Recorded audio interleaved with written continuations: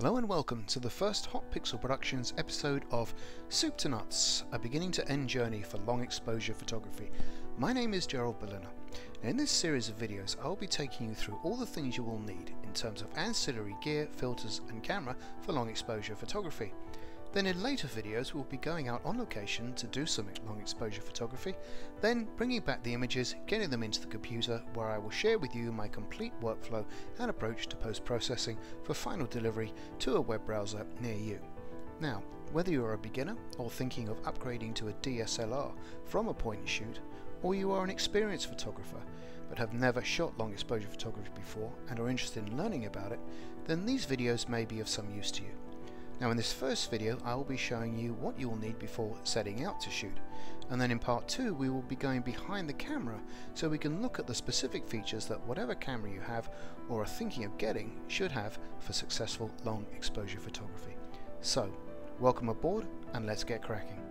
In this episode what I'm going to do is going to start at the very beginning and just going to lay out a little bill of fare here in terms of some of the equipment and additional bits and pieces you may want to consider if you are about to embark on long exposure photography. Now, who is this video aimed at? Well, it is really aimed at what I would like to say as a very new beginner, complete beginner, maybe to just regular DSLR photography, or you're pretty much an intermediate level, but you have been interested in possibly experimenting with long exposure photography, so this again may be of some use to you. Now the good news is, if you are upgrading from one of these at a point of shoot and you're looking at an entry-level DSLR or even a prosumer, whatever level you're looking at, there is no such thing as a crap camera, excuse the language. Sony, Nikon, Canon, Pentax, Olympus, Fuji, the market is just so competitive. Not one of these brands can ever afford to create what would be euphemistically called as a duff camera. But obviously in terms of the different levels and price points of cameras, obviously they're going to increase exponentially, and that could be the difference between a crop sensor camera to a full frame sensor camera, and also what features there are actually in different shooting modes, all kinds of doohickeys that maybe in the higher level cameras that obviously increases the price point. Now what I just want to be clear is that none of what I'm going to show you here is specific to a particular brand of camera. But I do shoot with a Nikon D800, that's my main shooting camera, which is here, and I'm actually shooting this video with my D7100, which is obviously there. But as I say, none of this equipment is specific, well, apart from one bit, but don't have to really worry about that. It's really just a question of whatever I show you here is just obviously finding an equivalent for your brand of camera that is compatible with it, and that's all it is. This, as I say, is pretty universal in terms of the camera itself, and not, as I say, it's just specific to Nikons, etc, etc, etc. So let's begin. Where would I begin? Well, let's begin with what is long exposure photography. Pretty obvious, you think, but it is the ability through the use of filters in daylight hours or in very low light shooting situations to be able to exponentially extend the length of time of your exposure. Now it's a pretty common technique amongst photographers these days, and it's very noticeable. It's very kind of unique in its look and feel. It's where you kind of see the very, very smooth, soft, ethereal look and feel to flowing water, big kind of like long stretch zoom cloud forms, again because with the long exposure, with the aperture open for a long period of time, anything moving through your frame is going to take on a blurred kind of look, whether it's people, as I say, moving water, still water, clouds, etc, etc, etc. And it can be, as I say, a very nice effect to have in terms of creating a very kind of soft, as I say, ethereal kind of mood. Now, if you are going to embark on this, obviously one thing is going to be very, very key, and that is keeping the camera still and as locked down and as solid as possible. For that very reason, you really do want to consider a good, robust tripod, and head attachment. And this, the one that I've got, is a Fisol. It's carbon fibre. The ball head here is an Arca-Swiss, and it has a plate mechanism whereby there is a plate attached to the camera. You just unscrew it at the back, slide it out, and you're in. Screw it down, you're locked in, and it's pretty solid. It also has a lot of tripods have hook underneath them as well, and that allow you to maybe hook your bag, your bag full of your heavy lenses or whatever you got, just to keep that, as I say, a little bit more locked down, a little bit more stable in wind, because for the most part that's going to be your that's the main problem you're going to have to contend with long exposure, particularly out in the field. It's going to be the camera being kind of buffeted or vibrated by breezes or even quite strong winds. So as I say, you've really got to kind of get that really locked down. What's good about, particularly about this Fisol and a lot of these kind of tripods, is that the legs can move independently, whereby you just can click it and you can shove that leg out or any of the legs out to kind of some very extreme angles, which could be really good, because it kind of gets you out of being just kind of constricted to that very kind of typical triangular kind of mode of most tripods. And when you're in kind of very awkward low level kind of shooting situations, to be able to kind of just extend those legs out, to get extra stability, is a very, very good thing to have. Now again, in the spirit of keeping the camera as stable as possible, here's a very good tip, and it's almost like kind of what's wrong with this picture. Well, what's wrong with this particular picture is this, the shoulder strap. If you keep that on, you're out in the field, breeze, wind, this will act like a sail. The wind will catch it and it will start flapping it around against the tripod and the camera. That's going to build up vibration. That is invariably probably going to get into your shot. So what you need to be able to do is to just get this off. Now, more often than not, when you get your shoulder strap, you get it out of the box or you've got it, you have to affix it. It slips into the eyelet, and it's just the strap, and it goes through this kind of buckle thing, and it tightens down and this, that, and the other, and it's kind of pretty much locked in there. And to get it off, it's kind of really pretty fiddly. So what you might want to try and do is actually just take it off and actually affix it to some kind of a clasp or a hooking system. Now, the one that I grabbed hold of, these are actually kind of very big, almost industrial sized jewellery clasps. That you can just bend that back, the clasp opens up, you just clip it on, you're good to go. Now on the other side, over your shoulder, set your camera up, off it comes, into your pocket, you're good to go. Take a shot, clip it back on, you're off. You may also want to consider maybe a little bit easier to get hold of. Just pop down to your Walmart even, or Home Depot, and maybe just pick up some of these very, very small S-spiners, but again, which this will clip onto the strap, that will clip onto the camera, same thing, and you're good to go. I actually have, as you can see here, these flapping around, I've actually got these two key rings actually attached to my eyelets. That was just because, in virtual pitch darkness, to kind of just get these on and off, it was just a little bit more simple to have something a little bit bigger to kind of latch onto, so to speak. But again, I also have to be careful with these in terms of if it's very, very high wind, or there is a kind of noticeable breeze and these start jiggling around, a little bit of gaffer tape either side, just to kind of, tape them down, make sure nothing's moving on that camera, and keeping the camera really, really kind of, as I say, locked down as stable as possible, because, as I say, you're going into 15, 30 second, 1 minute, up to 8 minutes, 10 minutes, you name it, it could be very, very long exposure. So keeping this really nice and locked down and solid is a real, really important thing to be able to do. Now, here's a couple of things that I always actually keep in my bag, and this, again, a lot of this has actually been born of trial and error, and oh gee, wish I had that. Particularly if you're going to be shooting in very, very low light situations, either at the beginning or the end of the day, you could be there before sun up, or well after the sun's gone down. So for all intents and purposes, you could be in pitch darkness.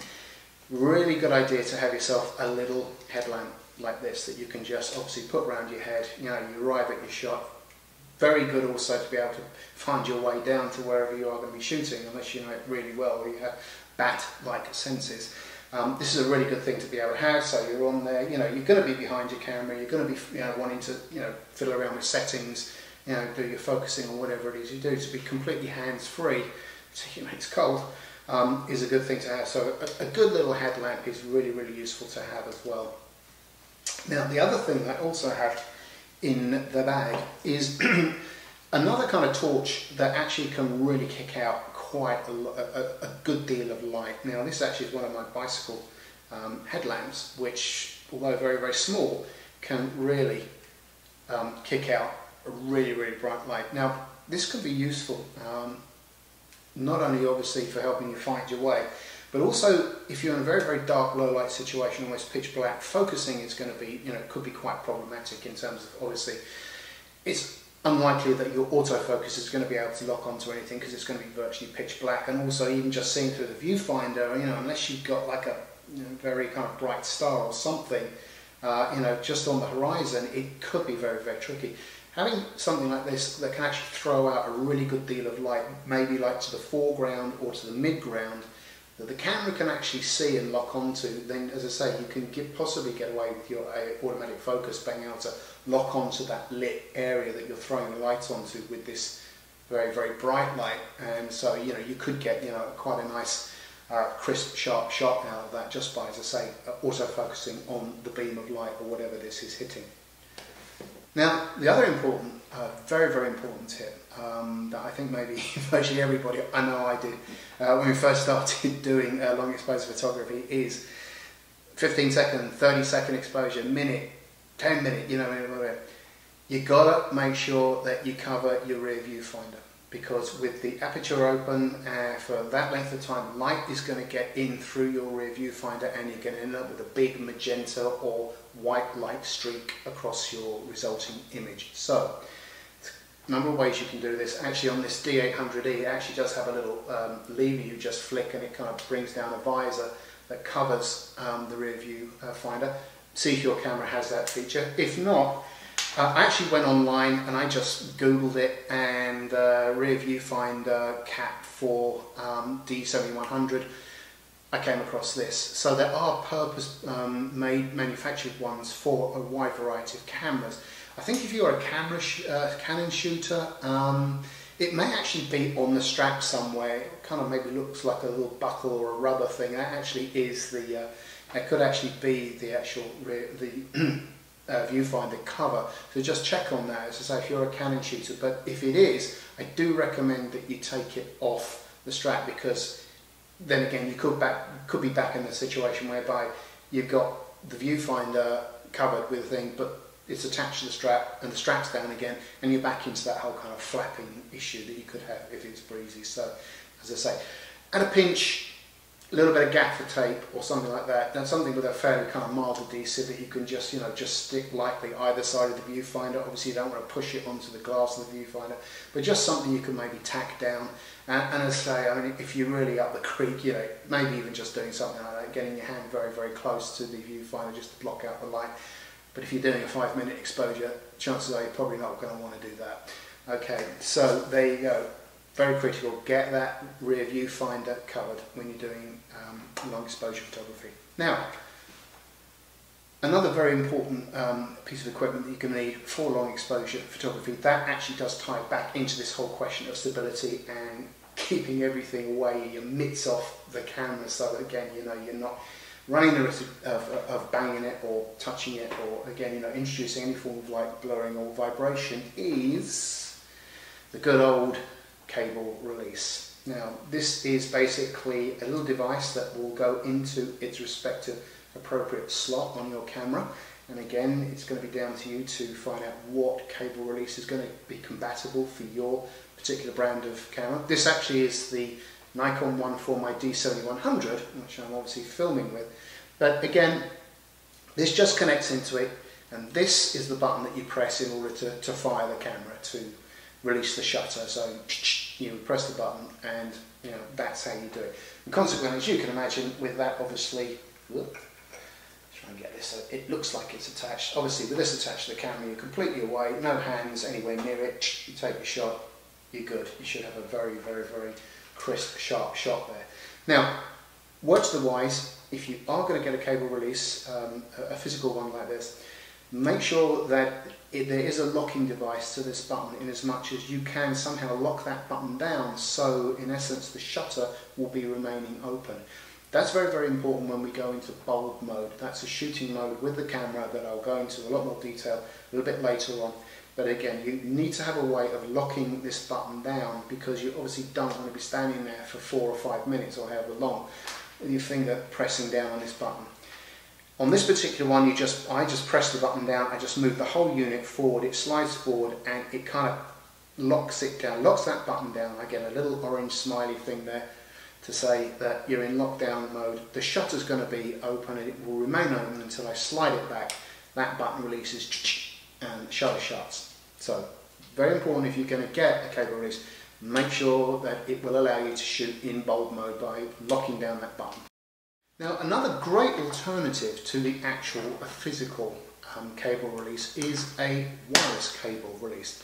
Very, very useful indeed for a variety of reasons. Now, this particular wireless release consists of a trigger, a transmitter and a receiver. Now, this receiver is actually, again, this is actually Nikon specific. This actually is a 10-pin receiver that you can probably see here. It actually is what I use, and that's actually affixed to the front of the camera there.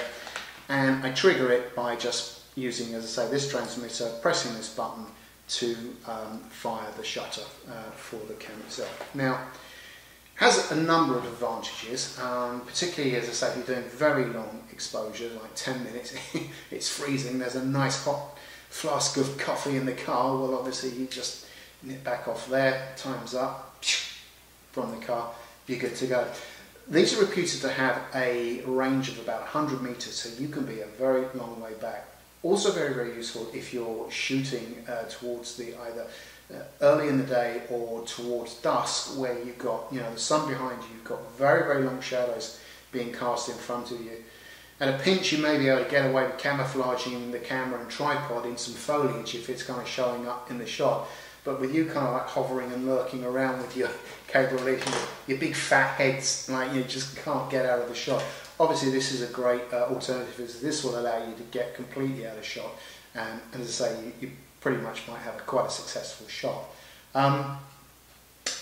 The other thing as well that this is going to obviously be very useful for is if you're a wildlife photographer. We're digressing a bit, but you obviously can be a long way back in your bush, in your hide, with your binoculars. This is all set up, waiting for the critter or whatever it is to come through. You've got it in, in continuous high burst shooting mode, so one press of this will fire off, 5 exposures, hopefully giving you, a pretty good chance of actually getting quite a good shot of whatever it is that's flapping around or sniffing around your camera. So again, pretty useful for wildlife photography. Again, same thing though. This is for the Nikon, this is the SMDV RFN4S kit for use with Nikon only, they say. Fear not, all of this equipment, all of this gear, I'm going to put links in the show notes to it, so if you are a Nikon shooter, you'll be able to go and check them out. If you're not, it's the same thing. Just check whatever brand of wireless release is compatible with your particular brand of camera, whether it's Canon, Fuji, Pentax, Olympus. I'm sure they make them for all of them. I certainly know they do for Canon. But again, have to make sure that you can trigger this wireless release to keep the shutter open for as long as you want in bulb mode, just by, as I say, holding down a button. Now, with this particular one, it can, and it's really groovy. All I do is I press it once, I keep my finger down on the button for 2 seconds, I'll get a purple light showing to say that, okay mate, good shot, you're in bulb mode now, I'll keep the shutter open for as long as you want until you press me again, then I'll release it. I say that only because, again, this was another learning the hard way. I actually got the specific Nikon wireless shutter release for this particular camera, and it wouldn't do it. You had to keep your finger down on the button the whole time for the whatever length of exposure you want. Now, for 5 minutes, it's not a lot of fun. Anything over a minute, it's probably not a lot of fun. So again, whatever brand of wireless shutter release you're going to get, read the small print, talk to your camera shop, find out if it can definitely shoot in bulb mode for you, and again, you'll be good to go. Right, now I'd like to talk a little bit about probably one of the most critical components of long exposure photography, and that is the filters. And these are the things you're going to use particularly in daylight shooting, in order to cut the light down going into the camera so you can do extended long exposure photographs. First and foremost, if you are going to invest in any filters, the most important thing at the beginning you're going to have to know is the diameter of filter that your camera lens is going to accept. Now, there are a few ways you can probably try and find that out, either reading about it, you know, the specs for it online, or with it, or in the small print, or the instruction it comes with. Alternatively, what you usually may find is on the back of the lens cap, they will actually probably have that embossed. So like on my Nikon lens here, my 16-35, it's quite clearly got 77 millimeters stamped in the back here, and that's referring to the thread diameter, or the diameter of this in order to clip on or screw on to the front of that lens. Okay, so again, you want to buy circular filters, got to make sure you know what diameter width of filter you're going to want. Now, first of all, right out of the bag, this is really just a UV filter. Ostensibly, it's just a clear piece of glass that kind of helps, you know, cut out a little bit of the ultraviolet light going into the camera. But primarily, I think what it's mainly used for is if you're one of these people that actually don't ever want to bother with the lens cap, which a lot of people actually don't. This actually will act to serve, or this will serve to act as some form of protection to the lens, the actual glass of the lens. God forbid you wang it into something, or even once you drop it, chances are that the filter, this UV filter, will absorb most of the concussion or the blow, and this will be the thing that will shatter, as I say, absorb the energy of the blow, and hopefully be the only thing that you're looking to replace. And I can't, obviously you don't need to say it's going to be a lot cheaper to replace this here thing than this whole thing here. So again, that's something you might want to bear in mind. But again, as always, you've got to make sure it's scrupulously clean, you know, so obviously if you're getting smudges or this, that and the other. The second one I have in my little bag is a CPL. You know, it's kind of euphemistically called, or colloquially called a CPL.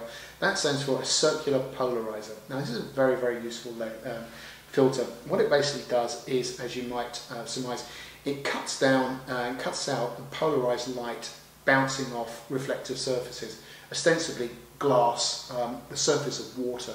So what this will actually do is say it will cut down the glare and actually bring into the shot a lot more detail about maybe what's going on underneath that water, whether it's in a really nice rock formation or whatever. This is a very, very useful tool to have in your bag in order to do that. It can also help to kind of darken down sort of very sort of bright skies that might be kind of blowing out in the shot. And also just, it really can help just punch the overall kind of saturation or the vibrancy of a shot if it's on a particularly sort of flat, lifeless kind of grey day. Now, this basically has the screw-in thread, but the front glass actually can turn through 360 degrees backwards and forwards, and that's kind of what you do. You kind of just screw it on gently. We'll go into that in a minute. Once that's kind of there, you can then start to move this around.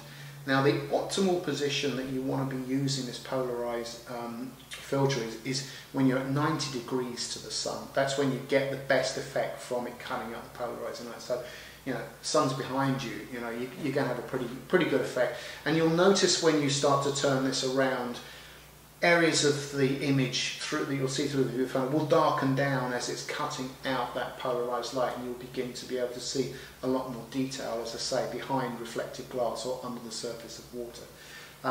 This actually does have a slight ton of tint to it in terms of darkening things down, so when you put that on, you will notice that you will need in general a slightly longer exposure time for your shots with this on. Right, so let's now turn our attention to the kinds of filters that you're going to need for daylight long exposure photography. That is the ND filters. Now ND stands for neutral density, and what these basically are different opacities of dark glass. Now the ND is usually followed by a number. So for example, this is an ND6 filter, this is an ND10. Now basically what it is the higher the number, the darker the glass. So my ND6 is a little bit more transparent and opaque than my ND10. And that number actually correlates to the number of additional stops that the filter is going to afford you. So the ND10 filter is giving me an additional 10 stops to play with, and the ND6 obviously has an additional 6 stops of time. So it gives me an extra 6 stops to play around with. And as I say, this is slightly more transparent than this. So the exposure time usually with an ND10 is going to be quite significantly longer than it is going to be with an ND6. Now you can get ND3s, ND4s, ND5s, all the way up, you know, through to ND10, maybe beyond. There is something you can also do if, as I say, shooting circumstances dictate. These actually can screw together, so you can actually piggyback one on top of the other. So I've got my ND6 going onto my ND10, consequently giving me the equivalent of an ND16 filter. So if I fancy being there all morning taking a long exposure, this is the way to go. And again, it depends on what you're shooting and what you're shooting that you may need to get down if it's particularly bright, or you know, you want to go super long. With these screw-on filters, you've got to be very, very gentle and very, very careful. You need a bit of patience, particularly when you first get them, because sometimes they just take a little bit of finessing to kind of, you know, get on there. Also, if you're in an extreme position and you're kind of trying to get this on, it can be a bit awkward, and particularly when you've got, you know, you're in minus 25-degree temperatures, trying to use dexterous finger movements with these when your fingers have basically fallen off, again, can be a challenge. If you inadvertently, unfortunately, drop one of these, but it's great, it's just fallen on like the soft earth or soft grass or sand or whatever, the 1 or 5 second rule does not apply in terms of quick, good to go. Have to be very, very, very scrupulous in making sure that these threads are totally clean and don't have any kind of grit or anything on them. A grain of sand or whatever, trust me, you know, the last thing you want to hear is that awful kind of like, as you kind of like start screwing on, and you know, you've got some grit in there. The threads on these lenses are pretty delicate, so it doesn't take an awful lot to kind of damage them, which could be quite expensive to replace. And you know, also, you know, as I say, when I say be patient and be gentle with this, it could be quite easy to cross thread these when these go on the front, you know. And you think you're there, but you're not. You give it that final push. It's cross thread. It's jammed. You know, you're probably going to need either one of these special devices that will help kind of unscrew it, or you may even have to end up taking it in to be kind of done by a pro. This, as obviously, this is a circular thread screw-on system for filters. The other system that is available and very, very popular with a lot of photographers is the Lee system. Now, the Lee system, in terms of its principle, is exactly the same as what you're doing with your circular, but in terms of its construct and the way it fits onto the camera, onto the lens, is very, very different. First of all, the glass is not round, it is rectangular pieces of glass. I think the most common size is 4-inch square, 100 millimeters.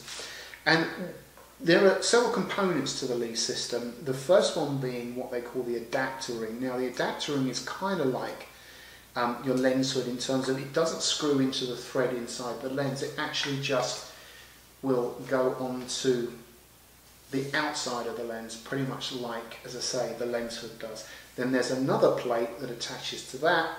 That plate actually has kind of guide rails on it, like slots. That's on, you take a square piece of ND glass, or you know, whether you've got a grad filter, or soft grad, hard grad, and you just literally slip that piece of glass down in front of the camera. And then, you know, you can then slip another one in front of that, you know, if you want to maybe use a polarizing filter in front of your ND. There's lots of different permutations, you know, which is great.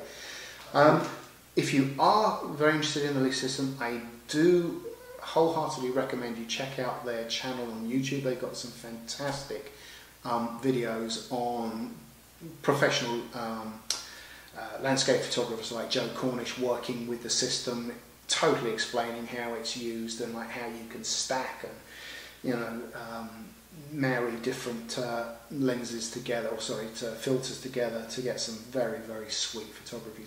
Now, last, I think, and by no means least, if you're going to be shooting at long exposure, you have to have the ability to be able to calculate the additional amount of time that you're going to need once you've got your filter on. So let's just say, for example, quickly just shove on my ND10. Now, I'm going to get ahead of the game, but okay, so you've got it on there, you're all set up to go. How do you calculate how much more time you've got to give the exposure to get, you know, a pretty well balanced exposure, or something that looks halfway decent? Well, what you're probably going to need, unless you are extremely clever with arithmetic and can figure out stops and time, is that you're probably going to want to need a conversion chart. Now, depending on which filter you've got in terms of its ND number, whether it's ND6, ND10, ND8, ND5, ND3, trust me, they all exist. You want to get its corresponding conversion chart. Now, you see, this is one that I actually just got off, you know, as a PDF off a website. It's for the ND10. And what it basically does is it gives you whatever your reading is. Say, for example, let's say that you've got a meter reading of 1/30 of a second, and it's going to give you the amount of time you're going to need for that exposure if you're going to be using an ND10. So at 1/30 of a second, if I've got a meter reading of 1/30 of a second, I'm going to need an exposure of around about 34 seconds. So, you know, that's a fair amount of time. Now, as you can see, this one actually looks a little bit more like Magna Carta at the moment, because as I say, it got a lot of use in the beginning. Now, as you can probably imagine, in this digital age, there actually is also an app for that. In fact, there are several apps for that, some of which are around about $3, $1.99 the usual fare, $4. As is always the case, I just found one. It was the cheapest, it's the simplest, it was free, it doesn't get much cheaper than that. It's just called the Long Exposure Calculator, and it couldn't be simpler. You call it up, you dial in whichever ND filter you've got on. So, okay, I've got the ND10 on, and I metered, and it gave me an exposure value of 1/6 of a second. So it will then calculate that based on those two readings, or with the ND10, I'm going to have an overall exposure time of 2 minutes 50 seconds. So let's have a look here. Let's just check my little cheat sheet here. Okay, I think we're done for this one. You're probably breathing a sigh of relief. Glad that's over. Well, I don't know. Hopefully this might have been some use to you. You picked up a few little tips on some of the ancillary gear that you're going to need. So what I'm going to do now is going to end up, and what I'm going to do, we're going to come behind the camera and again look at some of the modes, some of the shooting features that you're going to pretty much need no matter what brand of camera you've got, entry level right up to, you know, pro level, to do, as I say, efficient and successful long exposure photographs. So thanks for watching, and I'll catch you in the next one.